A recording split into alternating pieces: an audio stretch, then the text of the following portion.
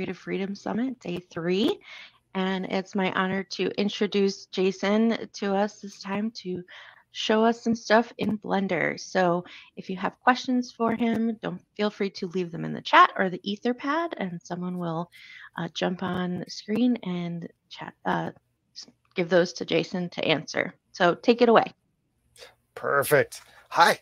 I guess let me for those of you who don't know who I am, also I talk with my hands a lot. I'm Jason Van Gumster. I guess the easiest thing to do is to screen share just a little second here. Let's see if I can click those buttons fast enough. Share. All right. So I'm just making sure most of my time these days is spent working with Orange Turbine. Orange Turbine is a consulting company specifically set up for helping studios and tool makers integrate Blender into larger production pipelines.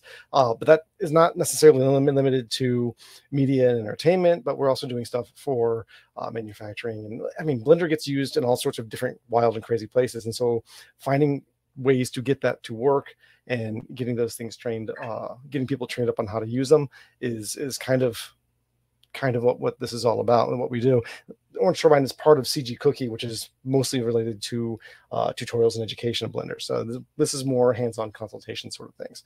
So that is me currently. Let's stop sharing so I can have my goofy face here. Stop sharing. And so yeah, that's me currently. I wrote Blender for Dummies, and also for the last 10 years I have been doing work in currency design, which is the weirdest application of animation that I have ever been involved with. And so when it comes to thinking about what to talk about for this particular talk, design sort of came in mind. But one of the things I really want to think about is how design, like depending on your community, design can be anything. And we tend to get a little bit myopic about what design is, right? You talk to a user interface person and user interface design, and that's going to be usually application-based or web-based or something along those lines. You talk to an industrial designer and you're talking about products and things and things that move around. You start talking to currency designers, which by the way is technically also a user interface, and you're talking about designing for usability, but also making sure that things are secure. And so you have these accessibility, usability, all these things are interacting, and there's a lot of different things that are involved here with what sort of comprises design. And the really cool thing is that you can use Blender for nearly every facet of it, which is one of the really cool things about it, because Blender, as you guys have seen in some of the other talks already, is a Swiss Army chainsaw of computer graphics. And you can do 3D, you can do compositing, you can do drawing with grease pencil, you can do video editing, you can do audio editing if you really, really want to. You might want to try something a little bit different for that, but you can. And you can do a lot of procedures, like you can do Python coding. There's a lot of different things you can do, and all of those things relate or comprise or are adjacent to design. And so Blender becomes a really solid tool for that sort of thing. So when I was trying to think of something to really show about that, I'm going to lean away from stuff that shows up on screen and stuff that shows up design wise and that respect. I'm thinking about designs that you do more manually, more with your hands. And what I mean by that is that making things, right? And so Blender can facilitate that as well. Blender and open source in general can facilitate that. And so one of the other fun things that I do, and I will be bouncing back and forth between my face and screen sharing, so hopefully it is more or less seamless. One of the other things that I tend to do is I make rings out of wood. This is I'm showing my hand here when it's only on the side now instead of the actual screen, but these are rings that I've made when I basically bend the wood, and sometimes I carve on them, sometimes I do complex inlays and these sort of things. And it's sort of a thing I do on the it's something I do on the side for hobby.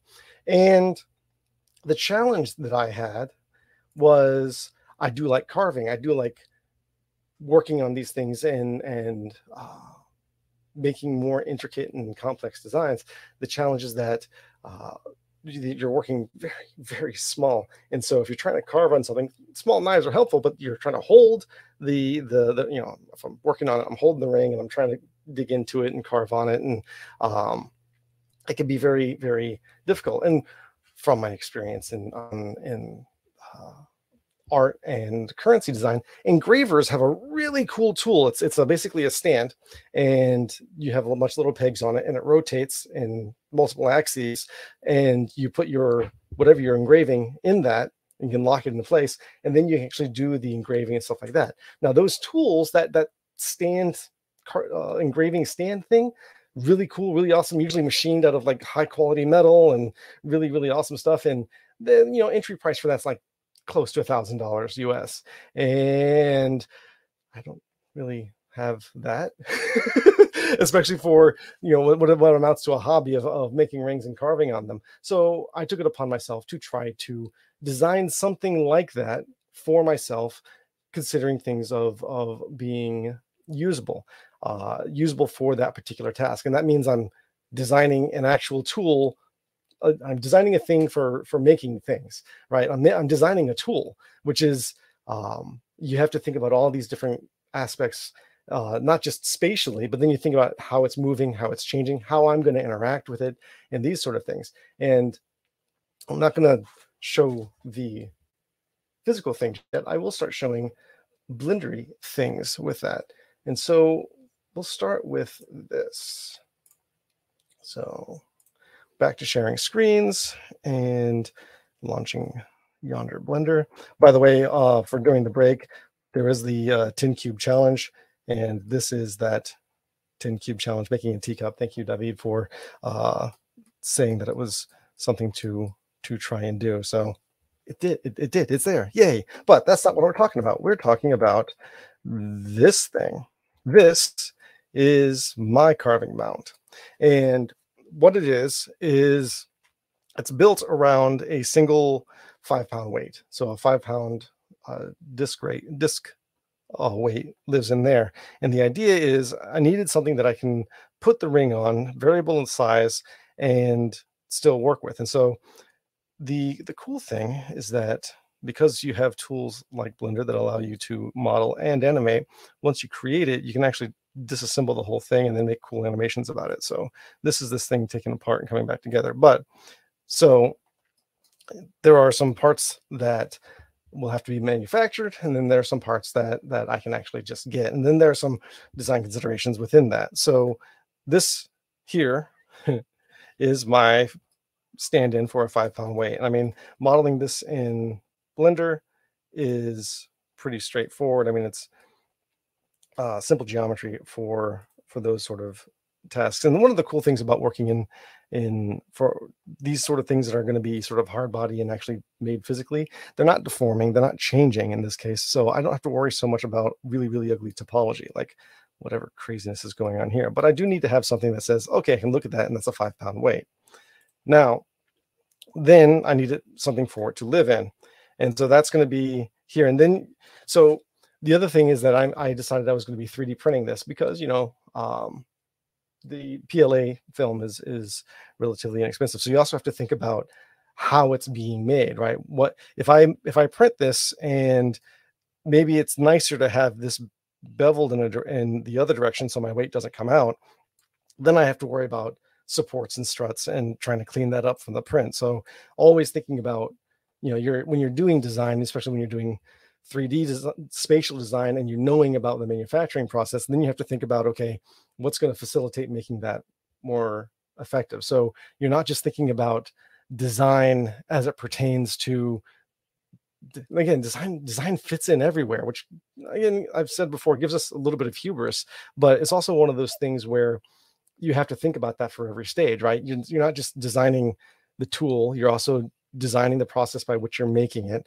And then once it's made, as someone who's using it, you're probably going to subvert that design anyway to make it suit whatever your particular needs are. Now, more and more customizing can be done, but we'll get into that in a second. So yeah, this is, again, a fairly simple shape, just extrusions, and there are some fun things you can do with Blender here with that edge loop there, give you some harder edges. So this is a crease, which actually doesn't show up nicely in this render size, but so from here we can switch over. Now, the one thing that I really wanted this to be able to do is rotate on the whole thing. I wanted to be able to rotate around the center axis here so that you can actually move it. So actually I have, yeah, I should be able to do that, because I'm usually going to be holding the knife that I'm carving with in my right hand, but I need different angles to play with it. So this means that atop my weight, the thing here that is, I can actually show the whole assembly here. This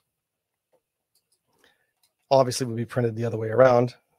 That gives us an axis and gives us the, and this actually, I believe, goes inside that. Whee! Now, this is another fun thing to think about when you're doing 3D printing in particular. I spent a lot of time measuring around this weight and spending times with rulers and calipers trying to make sure you have things right. And one of the really nice tools in Blender for that is this measure tool. So you can actually measure distances pretty well, and you can snap it as well to different components to really get a better sense of, ooh, that is not even across the center there. That's better. So yeah, but the thing is, when you do 3D printing, your tolerances are always, unless you're dealing with really, really nice 3D printers, your tolerances are always not nearly as precise as you would like them to be. So there is some iterative movement here in trying to, like, this is probably still a bit tight, but after moving around enough, this actually wore itself down. But I did have to print this a few times for it to even fit properly, because my 3D printer has tolerances that need to be addressed and are not necessarily well documented. You can try and math it out a little bit, but it's a lot of trial and error to try and get that right. From here, this little fun thing is a little Lazy Susan. Now, there's a fun thing about this. Again, I just needed it to be the right dimensions and space. I needed to be able to have the holes for drilling it into things. And there is a savvy person would notice that there's this. Quickly, you'll notice that there's a problem with what I'm about to show you here, and that is, so this is the most complex part. I'll show both of these.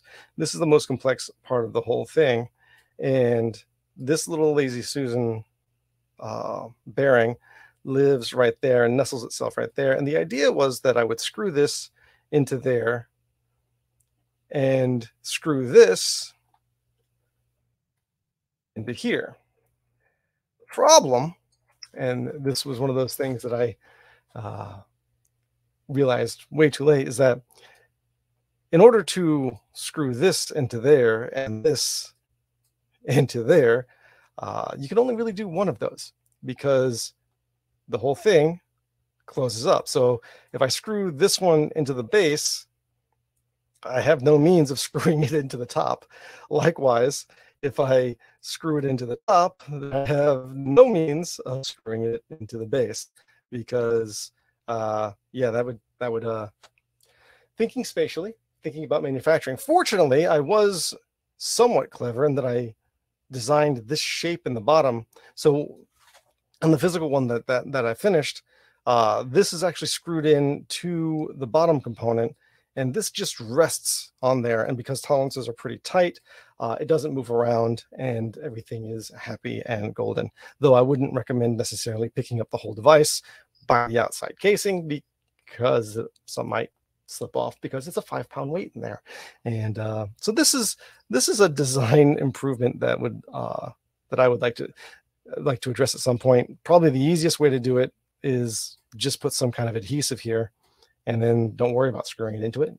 Just use adhesive, use super glue or an epoxy or something, and that'll solve it. But that's one of those things where you can do all sorts of cool and crazy and fantastic things in 3D space, but when it comes to actually physically assembling the thing, yeah, there's complications that get associated with that. So thinking ahead with those kinds of things. Hey, Jason. Yes. We have a question in the chat. Ooh, goody. What 3D printer do you have, and what do you like or not like about that model? So I have a Ender 3 Pro by Creality, and one of the things I really like about it is that it is very doofus tolerant. I'll say it's very very resilient. If you've never done a lot of 3D printing before, you can do it will be very forgiving for doing any sort of mistakes or those kinds of things. And it's pretty easy to assemble and feed and get working. And the nice thing about the Pro is that it has this sort of Teflon coated magnetic mat, so you don't have to worry about scraping things off the glass. You can just pull the mat off and bend the mat, and your print comes off of it. And it is one of my favorite things about that particular model is having that mat. I've worked with ones before where you have it on the grass, you have to do the hairspray on glass and scrape, and it's never clean, and it never quite works the way that I want it to. And this mat really is one of the things that's really nice about it. As far as things that I don't necessarily like about it, I think there's a lot of people who do mods to it to give it other capabilities. I've seen people do laser cutting additions and print other things to go and associate with that, or but the build volume is not particularly large. I use it mostly for making these kinds of things, and for if something breaks that's plastic or plastic enough, then I will recreate something to print it. Or if I'm working on, I've built little light fixtures and those sort of things with it. And for that size, it works fantastically. I think the largest thing that I made was actually a headphone stand that's the shape of a hand that's holding it that way. I should mention that I'm doing all of this traveling full time in the back of a 37-foot motorhome. So that's what I've been doing for the last year and a half. So I have my 3D printer with me because things do break. But yeah, I would say that it's not the fastest print speed, and it doesn't have the tightest tolerances in terms of the default nozzle and those sort of things. But for getting started, it's hard to recommend anything more than that. So that's the Ender 3 Pro. That's my little ad for them. Yay. Cool. There's actually a follow-up question. Someone says, it looks like you're streaming from your motorhome. I'm guessing from the decor behind you. That's true. This is technically, I just to digress here, I'll stop sharing my screen because this is funny. So technically, I'm in a motorhome that they call it a toy hauler, where the back half of it is actually a garage. We modified that to be the office and bedroom. So that's a Murphy bed there that flips down and flips up for doing work. And so yes, that's exactly what's happening. Is I am in a motorhome in the Florida Keys currently, and for the next few weeks at least. So yeah, that's that part. Let's go back to sharing my screen. And I have a feeling that for some reason, Jitsi has a tendency to, that's not right, has a tendency to make Blender non-responsive when I start sharing screens. So we'll do it that way. Yes, you can start Blender with an icon. After doing a few add-ons and whatnot, I've gotten in the habit of just starting it from the terminal. But let's see, where were we? We were here. Back to the assembly part of it. So yeah, this particular element right here, this Lazy Susan, thinking ahead would have been smart, but fortunately, this most complex shape we have here compensated for that. Now this is where a lot of the thought and work and design sort of goes into this thing. And this is where, if you're doing these things, you end up doing a number of things to try to revise and make edits to it. So what we have here is the base. I've already covered. Now this, we were talking before about how do you print something like this and deal with cleanup of structure of the parts and pieces. And this one is actually a fairly challenging one because there's not really a side that I can lay it on that won't require some sort of support. And so really it's about what's going to be the least annoying to try to do cleanup with afterwards. This is a lot. And then how much material do you want to clean up as well? This is a lot of dead space under here that it has to have support built for it. So that's not ideal. That's not great. And will take a fair amount of time to print a bunch of stuff that ultimately is going to get thrown away. I believe what I ended up doing is printing it this way. So if I do it like that and rotate my view, oh, it's set to turntable. All right. But I printed it, I believe, with this side down. And so that gave me the fastest print. I did still have support structures in here for covering that top of the curve. And there was some cleanup that had to get done as well, specifically so that this channel will remain clean. And also, from what I could tell, had the least amount of waste when I was printing it. Again, thinking about the manufacturing process. The reason why I also didn't want to have a lot of cleanup on these parts is because this is one of the main moving parts. Aside from the rotation of the overall thing, these slides are the main moving parts within this design. And so what you end up with is you have this component that pairs with it. Ooh, so I can see it. And so just to give you a sense of it, this part right here will slide on those rails because you want to be able to work on rings of different sizes. And so you need to have a means of having tension to keep that ring in place. And actually, there's still some more improvements that could be done to this design. So I'm always welcome to suggestions and recommendations. You'll also notice that there is this channel here. This channel, because once this thing slides in, one of the improvements that I should have put in that I never did was it was a sort of like a set screw to keep things in place. Instead, what I did is I modeled this whole channel. If I go in edit mode here, apologies, not horrible, but I modeled this channel. And what I do with that is I will use a string or a rubber band and tie it to keep that tension on there to keep the ring in its place. Now the ring is going to be living here, but so now I have two axes of movement covered, right? I have the rotational axis and I have, I actually only need two because I have to go in the other axis because the ring is, I'm not going to carve on the inside of the ring, not with this device at least. So I have my rotational axis, but I need to have an axis where it rotates this way so that I can actually move the ring around and carve on it in the round. So I have a support for it, but I need to be able to rotate it and do those things. And that's where these two little buggers come in. So if I go to the exploded view here, what I've done is I have, these are basically rollerblade bearings that you can get for just about any kind of pair of rollerblades, and they set themselves nicely in there, and with a little super glue they don't move. And then this weird straw looking thing is, we'll assemble these here.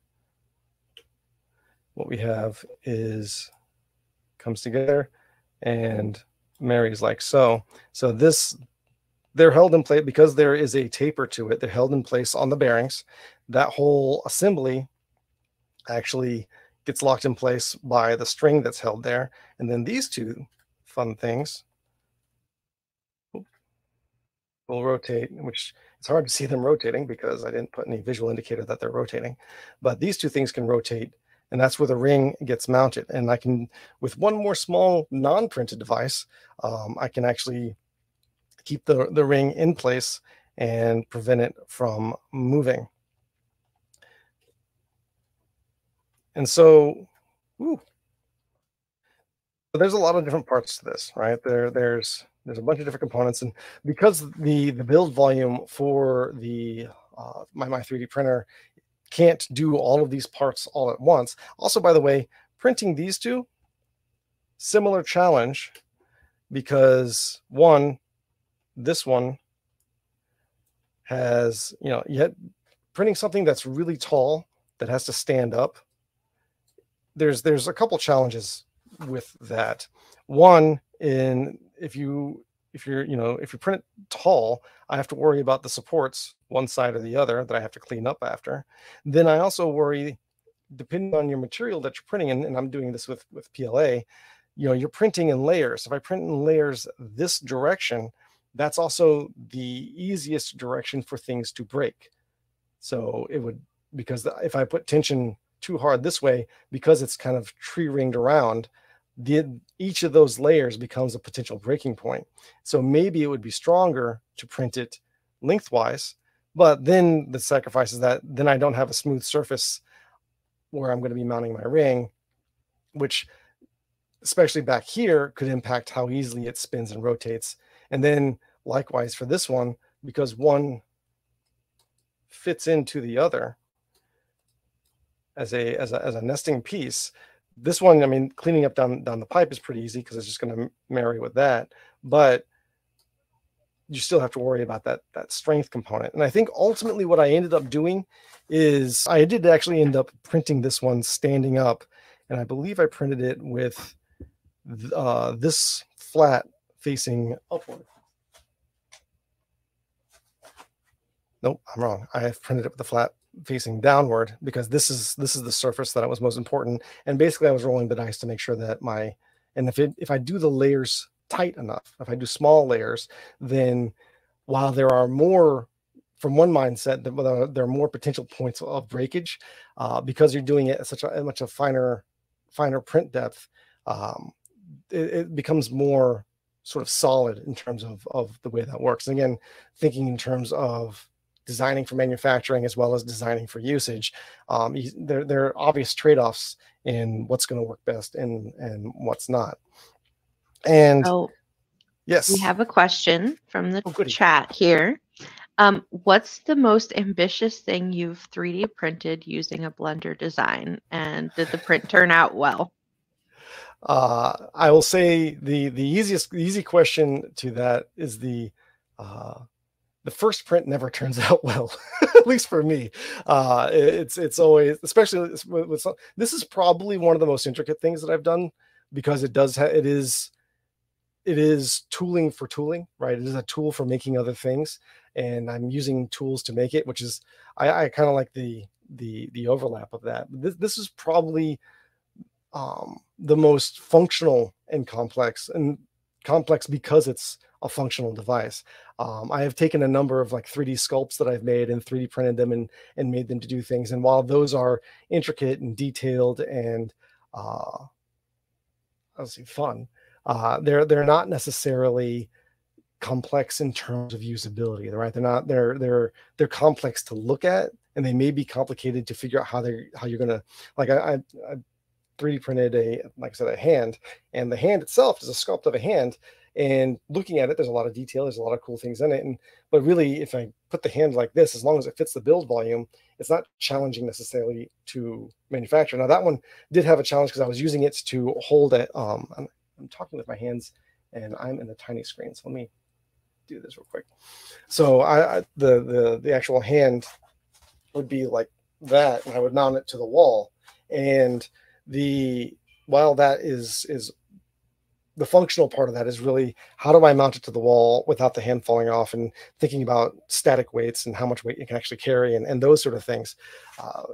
Those are considerations, but it's not moving, and it's not necessarily a functional prototype of anything. It's just something really cool to look at. And so I would say that this thing is probably, it took me a while to actually conceive of it, and then sketch it, and then model it, and then remodel it a few times, each time iteratively to make it work a little bit better. But since I've already switched over to here, I can show the thing in real space. I'm going to try and move some things off my desk to make it easier to redirect cameras and stuff. So first, here it is, and yes, I printed it in black because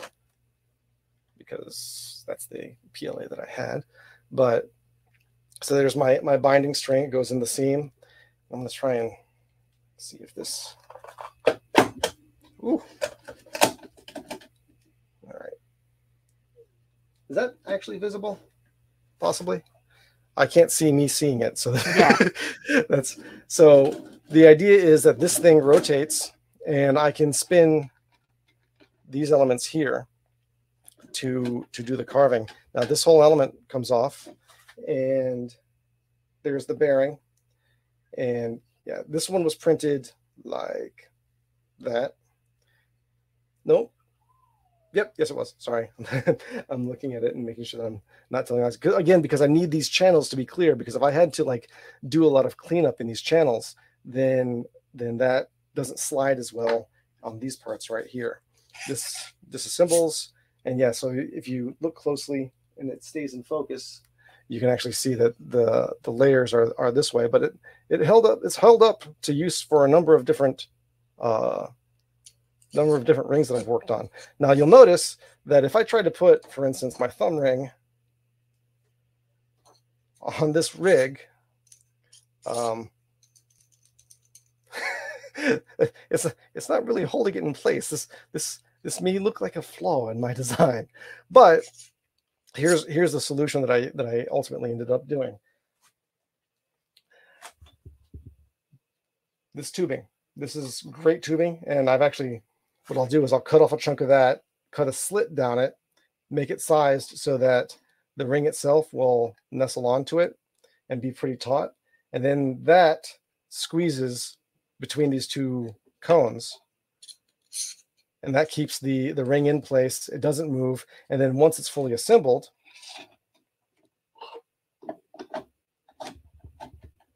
and held in place, and I put my handy dandy little piece of string. I tried it originally with a rubber band, but rubber bands have a tendency to lose their elasticity, and that bouncing was not great. So little handy 2 half hitches that I can slide tighten. Now this is held in place. This still rotates freely because it's on a bearing, and this whole thing rotates. And you hear that rattling. That's partially because of my mistake of not getting it screwed and levered in from the bottom. But that there is this whole thing. And yes, if I try to lift it, the weight is sitting on the bottom inside of the casing here. So this is one whole piece. But if I try to lift this from here, that's thing. Now, I will say one of the things that I did for usability, and I'm not entirely sure I did it right, was I made this purposely round so that I could set my hand here as I work, and I could carve on this side with my blades and do that, and I can rotate. And since if I go this way, I still have this sort of support hand, basically because I don't have rubber footing in anything on here. I can rotate the ring if I need to, do my carving, and if I really wanted to try, this could also maybe work as a lathe. If I were like I have a good feeling that would just tear this whole thing apart, because I don't think it's made for that kind of high speed spinning. Though maybe one day when I get tired of using it, it will be one of those things that I do just to make it just self-destruct in glorious fashion.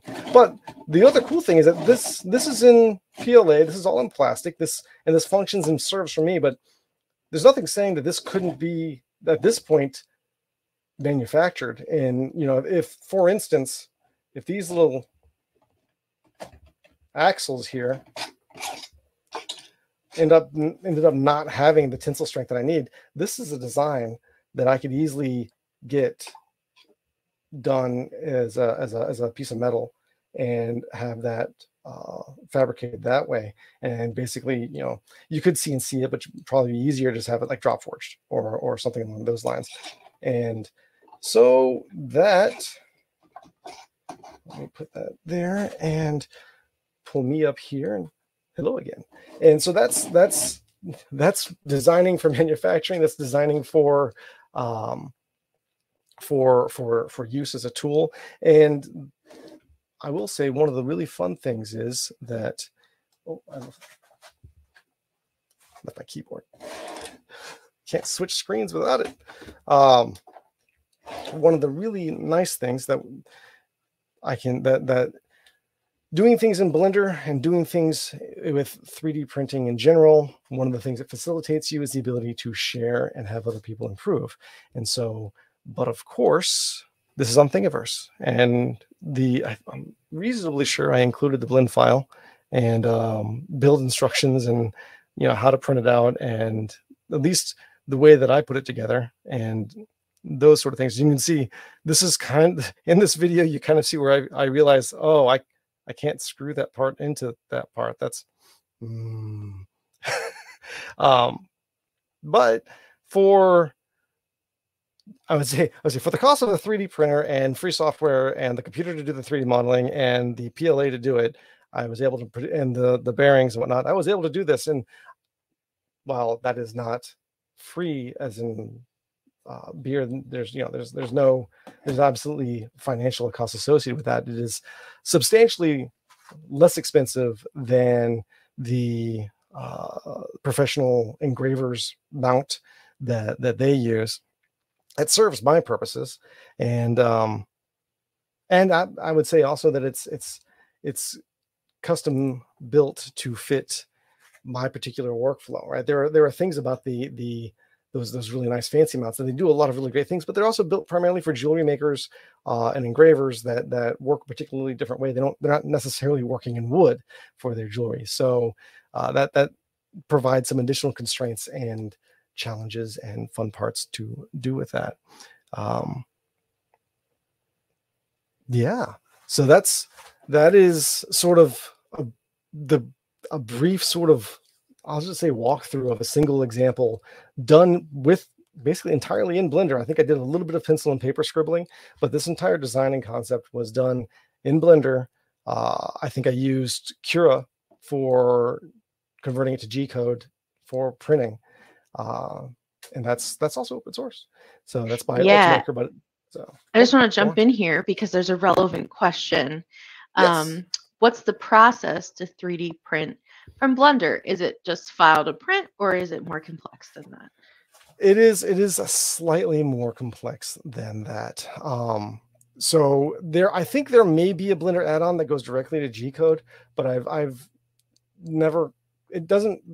Blender itself is made for the creative process of that, and trying to visualize your layers and visualize tool-specific requirements. It's sort of not built within Blender, and trying to build that as an add-on to Blender, while very cool, would also probably be an enormous task, because you have to account for all the different makes, models, and whatnot that are coming in. Community can do that, but community has already done that on some level with tools like Cura. And so what I end up doing is I will export there are 3D printing tools within Blender to make sure that your geometry is sane. Basically, you don't have any non-manifold meshes, which means meshes that are like a single face that has no depth, that the whole thing is watertight. Sort of the basic sort of solid modeling concepts. You can do a quick sort of 3D printing pre-check from within Blender there to make sure that will actually work. And then you export that basically as an STL file, and you can do that. The exporter will adjust the orientation to, because a lot of 3D printers won't necessarily use the vertical as a Z-axis, so sometimes you have to rotate that, as well as adjusting for scale. I do model in Blender at scale. I use my units set properly, but I've noticed that even though it accounts for it and makes it look pretty on import, it will say, by the way, I scaled this by 1,000% or 10,000%, even though the units should have been stored in the file. But in any case, the exporter still works. The importer on Cura still works. So you export to STL, and then you pull it in my case, I pull it in Cura and lay it out on the bed in the way that sort of makes as most sense as I can make it, and then preview it. And then if the print time is tolerable and the amount of material used is tolerable, go ahead and do it. Usually, again, first, second, 13th run, I would do those at lower precision, faster prints, just to make sure that the overall idea and concept actually works.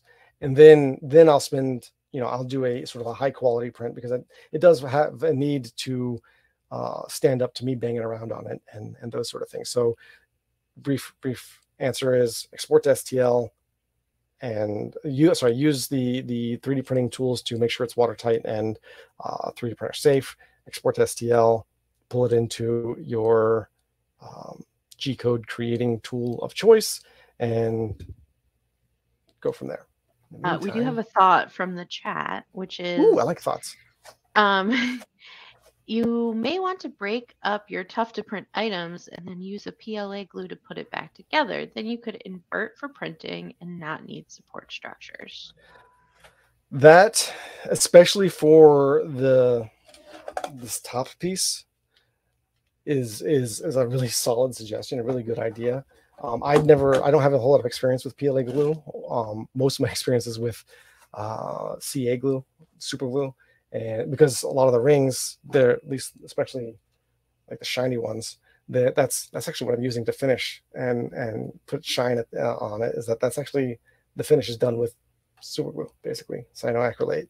And so most of my experiences with that, which tends to be brittle and doesn't necessarily have a lot of structural strength when dealing with 3D print. So if PLA glue can do that, that'd be fantastic. The question is, for me, I'd have to figure out which parts are gluable and still maintaining structural integrity. So likely I would probably print out this on this complex piece. I would print maybe the base up, and then the ring would be a separate print. The challenge, of course, and this is something I've run into, especially with the Ender 3 Pro. I don't know if other ones have this issue, but if you're just printing like a thin wall, if it's just a single thing standing up, sometimes if it doesn't have enough support going around it, it tends to, even with bracing supports, if you have something over top of it, it can fall over pretty easily. And so I would have to make sure that my walls are thick enough that when I print it, it doesn't fall over. But that's a great recommendation. And I think if the top of this thing ever broke in the future, I would probably take that approach. Nice. All right, we have another question. Yes. Any advice for Blender newbies? Favorite channels or tutorials? Website? Yes, I will say I am a little biased simply because of my association with CG Cookie, but I think that they have a really good starting point. And then for getting farther along at their citizen training subscription is actually pretty solid. The Blender Foundation and Blender Cloud, they've got a lot of really good getting started videos. There's always the donut tutorial by Blender Guru. Everyone sort of refers to that one. That one's still pretty relevant for getting your hands dirty and first getting your hands dirty and your feet wet. Mixing metaphors here, but getting started and getting rolling with Blender. Those tutorials tend to be a really good starting point. I will throw in a pitch. I did happen to write a book, Blender for Dummies. It is not necessarily a tutorial-based book. It's more of a beginner's reference. So it's a good idea. It's a handy book for understanding why things are doing the things they are, or what sort of things you would do for an overall workflow, or what does this button do and why does it do it, kind of things. That's really the best use case for Blender for Dummies. Those would be sort of the best sort of self-driven sides of things. I would say also that the Blender artist forums, blenderartistsplural.org, is probably one of the largest English-speaking Blender communities on the web, and has been around forever. I happen to be a moderator there as well, and in terms of getting help from other people who are working on stuff, or showing off your artwork, or those sort of things, that's the place to go really to get a lot of good community support, at least asynchronously. If you want it real time, the Blender Foundation does host a Rocket Chat instance called blender.chat, which is blender.chat. You just point your browser there and you're off to the races. And there's a user channels, but it's also where the developers will hang out and do real-time collaboration stuff as well. Let's see, but I just want to make sure that was CG Cookie, Blender Cloud, Donut. Okay, go ahead. So yeah, CG Cookie, the Blender Cloud, which is run by the Blender Foundation, And I would say that the Blender Guru donut tutorial, and literally if you search for that, you'll find it. Those tend to be the 3 sort of video-based starting points that a lot of people will go through. Of course, you just type Blender in YouTube or any video streaming thing, and chances are good you're gonna, you can't go on a video streaming service right now and throw a stick and not hit something that's related to Blender, it seems like. Right. Okay. Here's the next question. My thinking process usually ends in a mind map, but I was looking for something better looking than any mind map tool that I know. Is it possible to do mind maps in Blender? That is a use case I have never used Blender for. So if your mind maps are, because I use mind maps an awful lot, and I actually the one that I've been going to and has things that I don't like about it, but they work, is VYM. It's an acronym for View Your Mind, and it's written in an old Qt toolkit, but it does the job for me. Trying to do that in Blender, your challenge is going to be on connecting threads, and I can imagine there's a few ways you can do that. I would probably like doing it manually. You could have bits of geometry or bits of text. Actually, that's probably better. Just use bits of text that put out an idea. I wouldn't necessarily write a paragraph, but you would have a bit of text and parent it to another bit of text that is the core of the idea. And you could sort of get yourself a tree structure based on parental hierarchy within the 3D environment, which could actually be pretty cool. The difficulty is when I do mind maps, I have a tendency to, I'll have like a bubble that encapsulates an idea, and then within that I'll have images or a bunch of text or a few other things, and trying to have that sort of encapsulated structure just based on the 3D geometry alone, so in the 3D viewport, or even in the node compositor, or because the node compositor also already gives you the ability to draw a lot, like connecting points between 2 nodes. The difficulty there is that there's not a lot of meta information that you can associate with that unless you start building an add-on for it, which is what I would do next. Is I would, okay, if I want to use this parental hierarchy mechanism, then I would be able to add little bits of, because every object can have custom data associated with it. So I might use an add-on to build an interface where I can click on, say, a cube, and that cube represents whatever idea, or a bit of text, probably smarter, a bit of text that says idea, and then within that I can encapsulate maybe an image or those sort of things bundled with that. The other way to do that would be with develop an add-on for Blender that uses the node editor as your mind mapping tool. I've seen actually people do that for if you're doing branch storyboarding, kind of like how what's the Twine? Twine is a really cool tool for doing sort of branching stories, like for a game or choose your own adventure stuff. That is a pretty cool interface and a pretty cool way of doing that. You could do that with Blender's node editor if you wrote custom nodes for it to pull that off. So long story short, you could use Blender for it, but you would probably end up developing a Blender into a tool to do it, which could be pretty sweet. One of the cool things that are coming up with Blender, it's sort of a little bit of a digression. One of the things they announced at the last Blender conference was this concept of Blender apps, where Blender is a platform for creating tools. So again, this kind of goes back to the conversation of designing tools that are making things for making things, right? So in this case, Blender is a thing for making things, but then you're using Blender to make things to make other things. So in this case, the Blender app would be, maybe you strip away the parts of the interface that you don't need and only have the node editor with a specific Python add-on code to make it into a mind map. It's all built within Blender as a Blender app, but really it's whatever your application is. Blender's just a platform that you're doing it. And that's one of the things that they're working to make with the next few of releases, is really facilitating that kind of development.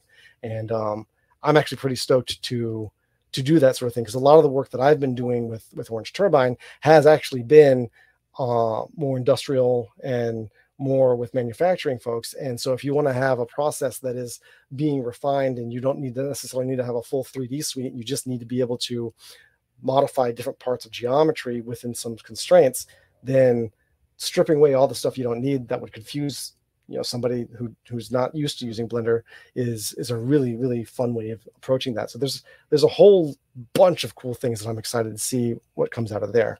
So yeah. If you want to take a few minutes to just wrap up and add anything else you want to add, you can go ahead, and if a last minute question comes in, I'll jump back on. Absolutely. Yeah. So I'm just going to do this thing. The easiest way to track me down, we'll go with that, is by way of my website. That's monsterjavaguns.com. Also, any social media related stuff, Monster Java Guns is me. That is an anagram for Jason Van Gumster, because that tends to be easier to spell than my name. But this is also, I'm a little bit behind on updating my little website here, but it points to all the other different projects that I have myself involved with, be they writing projects, 3D projects, Orange Turbine, carving a lion into the top of a table with an angle grinder, little bits of code, or the books that I write, fiction and nonfiction. This is basically the home for all of that and how to get in touch with me. So yeah, that's the basic wrap up of that. I would just say that from a design standpoint, the biggest thing is Blender can be used for all sorts of things. And again, the Blender apps component that they're trying to roll out in future versions, I'm really stoked about that, because then yeah, you're designing a tool that's very specific to the thing that you're doing. And so because Blender can do so many crazy things, you can apply that with a design mentality and all sorts of different and interesting ways, because obviously Blender's 3D, right? It's going to give you the ability to think spatially in a way that maybe your traditional vector drawing or 2D application doesn't natively have, right? I think Paul yesterday was showing some really cool stuff with Grease Pencil, and being able to light your vector drawing or those sort of things. That's a whole dynamic that I think is ripe for exploration in terms of design and just creation in general. But it also gives you the ability to think kinetically, right? Blender is not just a 3D modeling tool, it's an animation tool. And most of what we do, especially when it comes to things that are design related, they involve an interaction. They involve change over time, change in state, change in appearance, change in whatever. And so being able to have a tool that you can animate things in and control when those animations happen is very nice, at the very least, just for conceptualizing a design. But you can also execute those designs as well. Awesome. Thank you so much, Jason. This was a great talk. I like how it merged, making things with, software. I'm a crafter myself, so I really appreciated that. And also recently, my household has adopted a 3D printer, so I was excited to, see you talking about that. So thanks a bunch for your time and joining us from the Florida Keys. When you mentioned you had to turn the AC off, I was like, where is he? So now the dots have connected for me. And thanks a lot again. Take care.